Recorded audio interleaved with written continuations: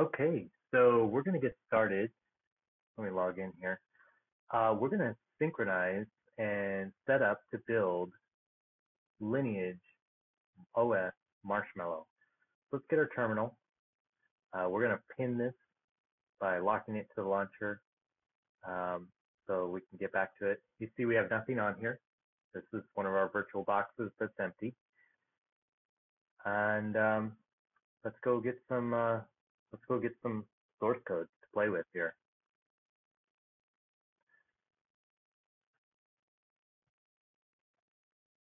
So first, let's go up to the AOSP, getting the source, so we can get the guide for setting up our system.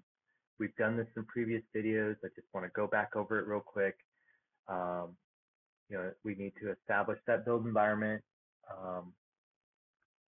and get things set up. Now, we don't need OpenJDK 8 for this. We're going to need 7 because we're building Marshmallow. So we're building for the Ubuntu 14.04. Let's grab this right here.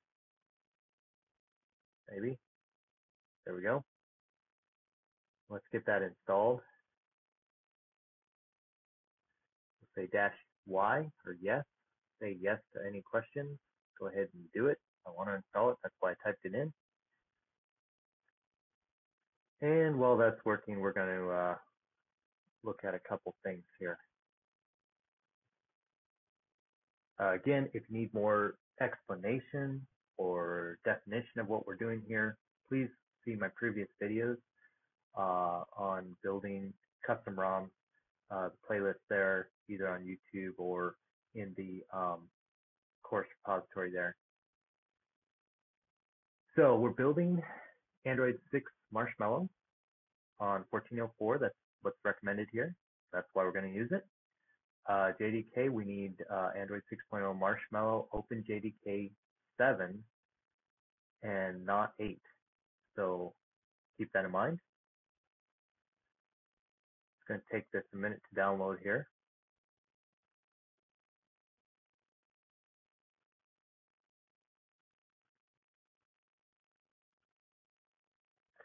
We'll jump over to GitHub, go to Lineage OS, and we're going to get that platform manifest. Again, if you need some more explanation or help with why we're doing this, please go back and see my previous video set for these. But we're kind of working on something a little more advanced this time around. And let's see, platform. I don't see the manifest here.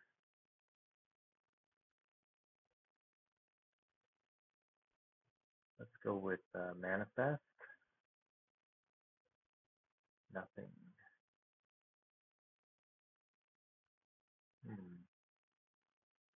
All right. Oh, here we go. So we go in there. They call it Android, and it's their platform manifest. And here we go. Most custom ROMs name it a platform manifest or manifest, so that way you know where it is. So this is, let's see, 15.1, and we're going to go back to 13, which is Marshmallow. Maybe.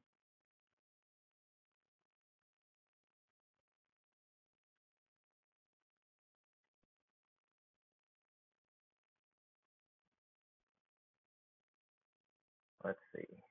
Click on branches here since that wasn't working.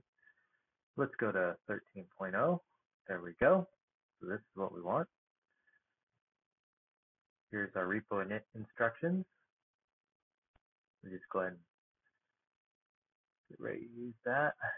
Let's see how we're doing here. All right, so we installed all of that. We're going to apt-get install open jdk-7-jdk.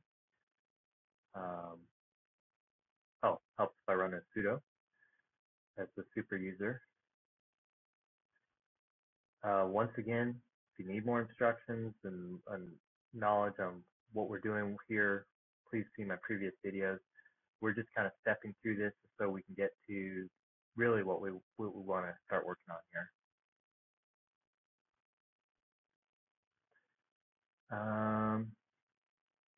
go back to downloading the source where we have our instructions for installing repo.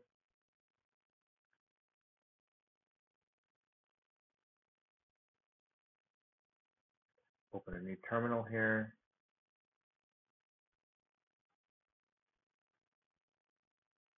We're going to make their bin. We're going to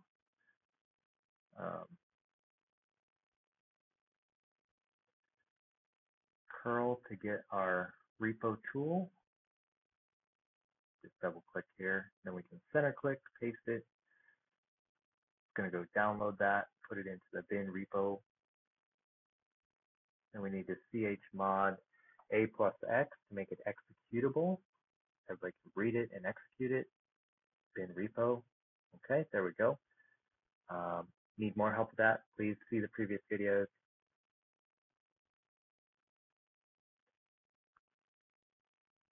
And now, if we ls/lah, we can see all of our hidden files. We have this bash rc file.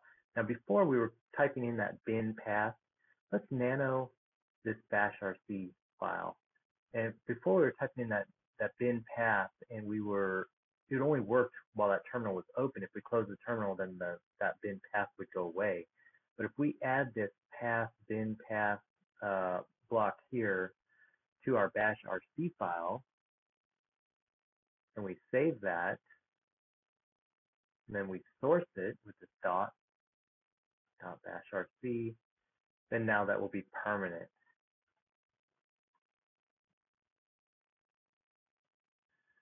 All right, so repo is now available for us to use. So let's see how we're doing here.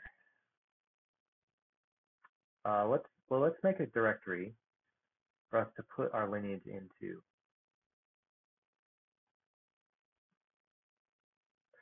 Call it, make your lineage OS Marshmallow, or maybe Marshmallow make it easier to read. And let's get into that directory. And we'll copy and paste this here, repo init. So we're initializing our repository for all the source code for CyanogenMod 13.0 for Marshmallow.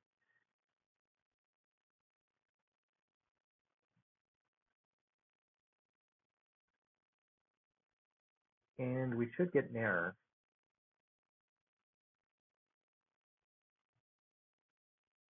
Yep, there we go. So of course we need to add ourselves